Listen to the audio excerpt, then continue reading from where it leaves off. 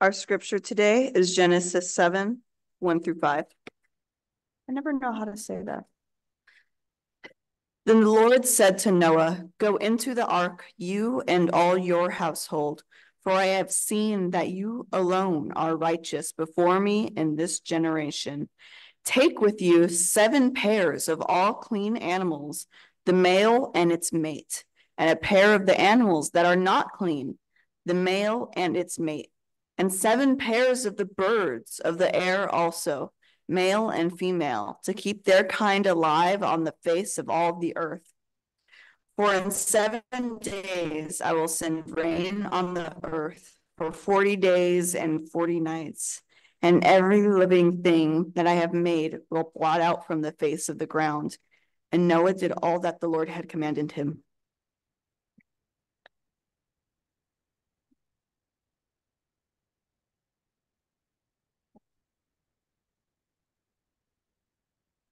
The story of the Great Flood is one of the oldest in all the world. We can find a version of this story in almost every culture in the world. We find a version in just about every geographic area. We find enough evidence of floods in our stories to suggest at some point there was a lot of water. We don't know when. We also don't know if the stories are all based on the same flood. What's a flood in Southeast Asia might really be a snowstorm or a hot streak in Southern California. The ancient Greeks had a belief that the earth as a whole had been flooded massively multiple times throughout history. They didn't know how big the whole world was in their time, but they did know that there were shells found on mountaintops. They did know they found bones of sea creatures inland in the fields, places where sea creatures could not have swum to on their own. Surely, they assumed, much of our world at some point was covered by water. Some have suggested these stories are all unrelated, that flooding happened in different areas at different times, because every culture eventually had to face the question, why does this keep happening here? Or why did this happen to us? In the Hebrew Bible, Genesis gives us a story of such a flood. The reason, at least that's given in the story, people were wicked. Shame, shame, shame. The reason, because God chose it. And the reason we know about it is because God chose to protect a worthy family. Now, I want to invite you to dive deeper into the minutiae and details of this text than sometimes we do. Sometimes we pick up a little nugget of a scripture and we play with that and we move forward. Or we pick up the general message and theme and go forward. But to do that, I think, to really treat this scripture as it deserves to be, we have to use our brains a little harder than sometimes we want to pre-football on a Sunday morning.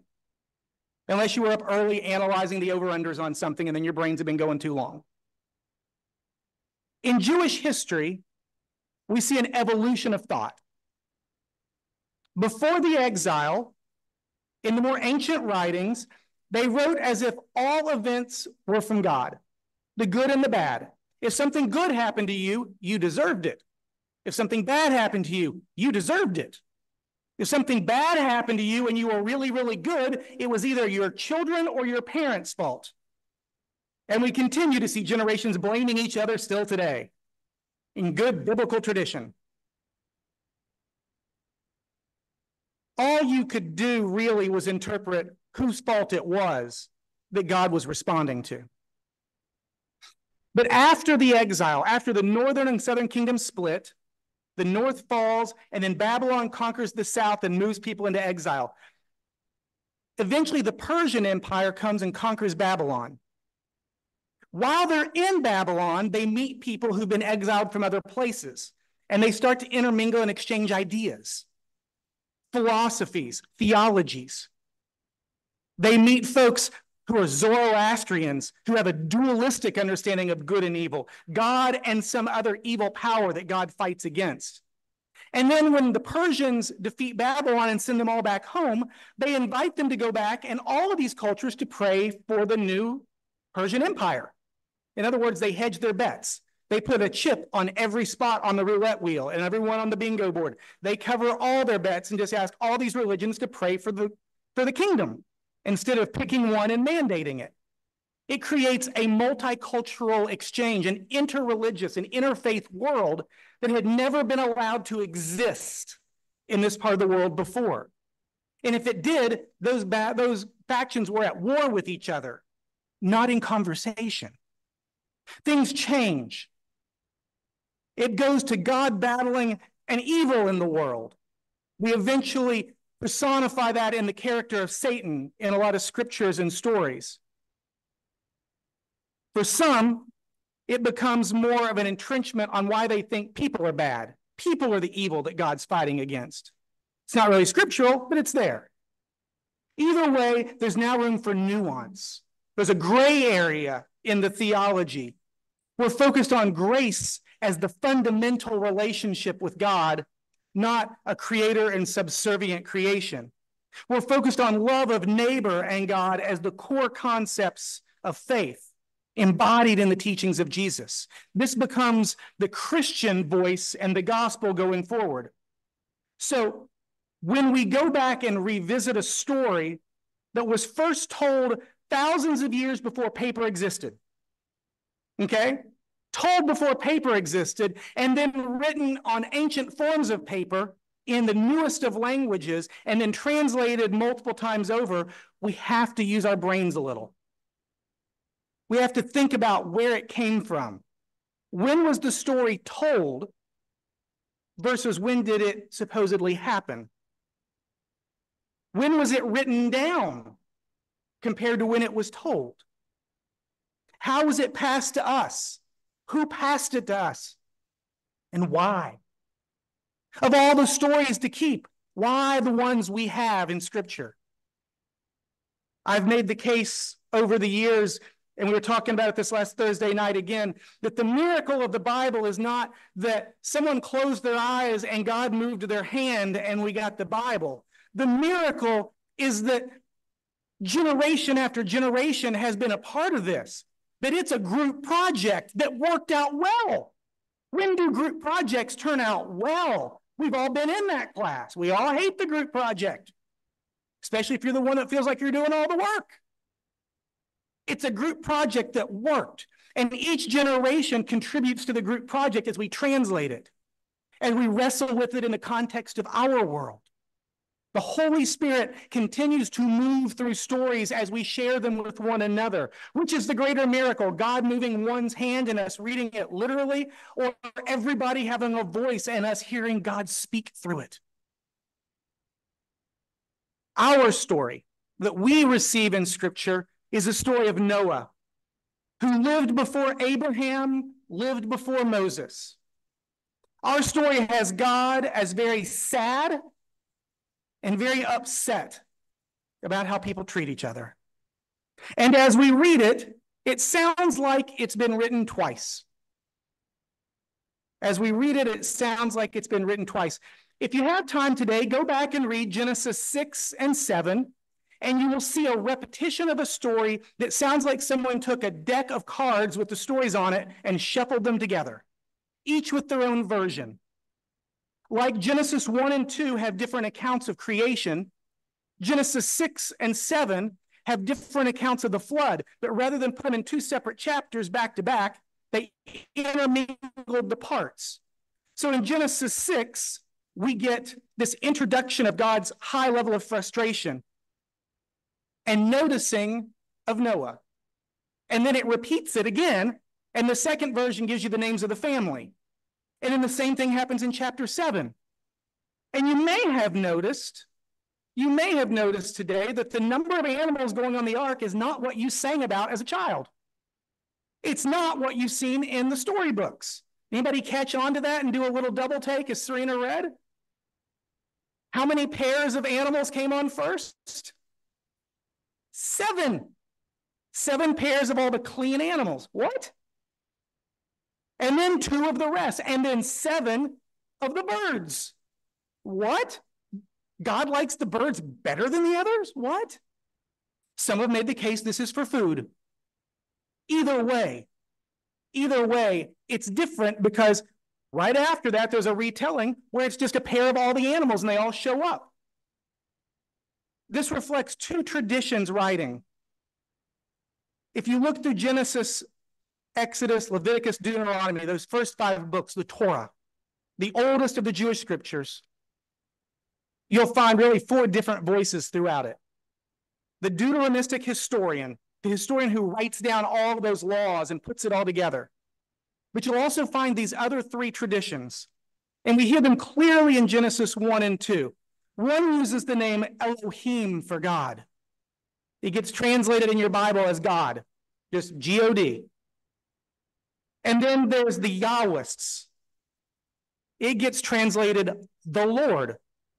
So when you read God for a few verses and then it changes to the Lord, it's not that they're just trying to diversify their name for God so you don't get bored. It's 2 different pieces that kind of get put together. And you can tell whose paper we're reading. One of them was very focused on the order of things, the worship, the structure, the liturgy, the religious nature of the community and how they were bound together.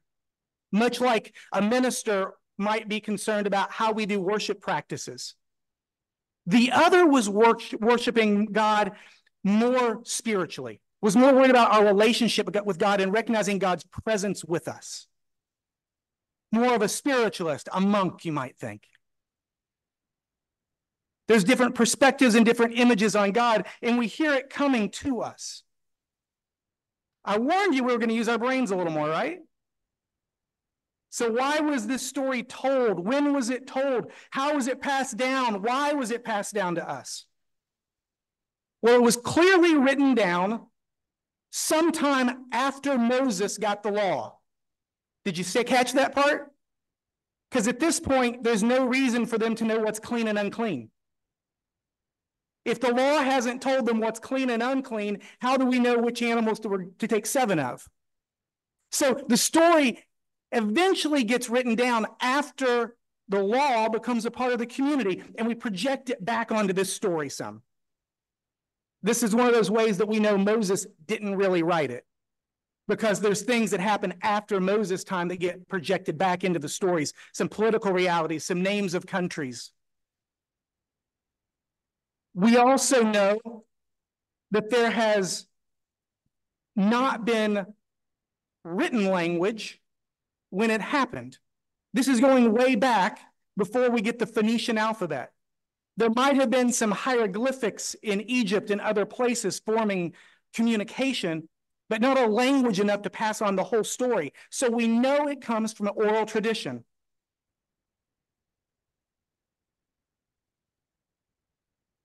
We know the story is older than the writing. We know the story is older than the writing. Possibly between 2000 and 500 BCE is when it gets written down, closer to the 500 end, probably exile and post-exile. Which brings us to the why. Why tell this story? What does a flood thousands and thousands of years ago have to do with anything that people were going through? Why would they pass it down? Think about what's going on in the 500s BCE. Babylon comes and conquers Jerusalem. The leaders are taken away. Those left see the temple and their city in ruin. And others are taken away from their home. They see their holy sites devastated. Leaders and teachers are in exile. And they're forced to face harsh abuse and a fearful future. Then, another war sets them free, and they're thrust back into community together, trying to find a way forward. We don't know exactly when it got written down in this period, but you can imagine why it was told. Can you imagine the hope that a grandma telling her grandchildren brought as she told them how God had saved them from the flood? Can you imagine those in exile how this story spoke to God bringing humanity back from the edge of oblivion. Can you imagine to those in Jerusalem how the promise of a new day, that God will never let the world be completely destroyed, regardless of how they assigned blame and how they understood God at the time? Can you imagine how this story spoke to hope? That no matter how bleak it might feel, God's going to do something new. No matter how horrible you think things have gotten, it's never the end with God. This story was probably first told in response to a flood that happened. Where doesn't matter. When doesn't matter. What matters is that in the face of fear and disaster, someone told how God was always with us. Someone told how God will never allow the end to be the end. As we said before, it was probably the role of grandmothers, keepers of story, tellers of story and faith, givers of hope. Over time, the stories get written down, and those who are focused on Scripture and the priestly order of the faith have their version. Those who are focused on relationship with God have their version. Eventually, they get shuffled together, and we receive the story. Eventually, over time, they get written down, copied and translated, uploaded and posted online, eventually coming back to us, and we hear the story again. But why? Why did Grandma want us to know the story? Why did those who came before us want us to hear the story? What did they want us to know? Why did Grandma tell it after the flood? Why did she tell it after the exile? And why are we telling it again today? Why did so many write it down? Why did so many value it enough to put it on expensive paper and papyrus? And why are we listening still? Because the end is not the end. And God is always making all things new. So let me tell you a story that has been handed down for thousands of years. Once upon a time, there was a great flood. And sadly, those who lived in the time thought nothing bad would happen to them. Sadly, many saw the gathering storm but did nothing to care for their neighbors or themselves. One who did listen, one who heard God's warning and took action in the face of the storm. Noah. He even tried to warn others and encourage them to take seriously the problems around them. But they did nothing. So Noah and his family boarded a boat they had made. They saved as many animals as they could along the way. Noah and his floating nonprofit menagerie did all they could to survive and pass on what they had received. And when the storms had passed, they started over. It wasn't easy. If you keep reading in Genesis, the family trauma of Noah and his clan is devastating. It's heartbreaking. All they go through, especially right after the flood. Noah's heart is broken. He doesn't function well. There's a heavy burden for the weight they carried. There was a lot of healing still to be done, but there was a rainbow in the sky, a promise that the end was not the end, that God's grace would continue with them. God always making all things new. Many years later, a man named Jesus walked the earth. He talked about the need to love our neighbor and welcome all children. He talked about the poor, the refugees, the foreigners, and the widows. He talked about how we're all called to be part of a chosen family in God's love. He spoke up to those in power who would oppress. He spoke out against injustice and challenged people to be accountable for their own actions and their own role. He showed compassion, grace, and love for all people, especially those who were hurting the most, especially those that the community didn't know they were allowed to love. He showed them that the end is never the end, even when everyone thought his story was over. And then he showed them that God is always making all things new. Whether we tell the story of a great flood or whether we tell the story of Jesus Christ, we proclaim that in God, the end is never the end, and that God is always, always making all things new. Amen.